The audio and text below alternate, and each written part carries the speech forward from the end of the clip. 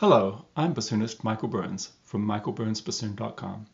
Today I'd like to follow up on a movie that I've made already outlining some of my thoughts about the bassoon embouchure. And what I want to do today is some demonstrations showing how the reed fits in the mouth and how we form the embouchure.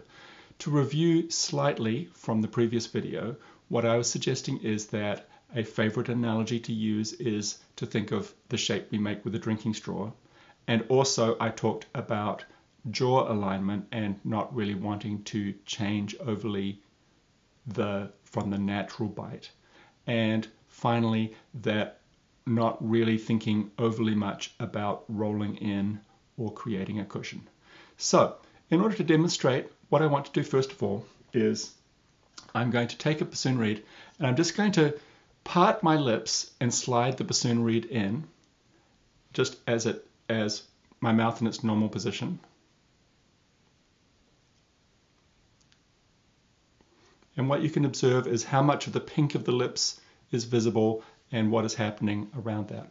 This time what I'm going to do is I'm going to slide the reed in, and while it's in there, I'm going to make the lip muscles basically slightly contract around it just to sort of form the seal, and I'll go back and forth between it being sealed and not, and I hope that you'll be able to see that on the video.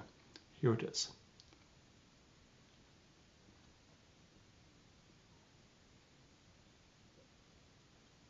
Now, when I talk about rolling in too much, what I mean is that some people, as they are bringing the reed into their mouth, will really make the pink of their lip disappear, and it'll be something like this.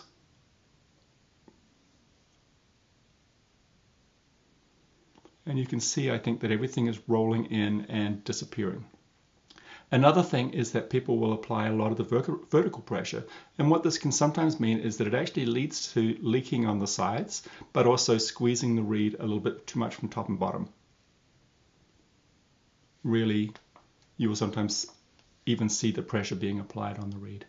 Now, what we want to do again is the drinking straw shape, and we want to make sure that we're really not pulling the jaw back, but really that it's staying neutral.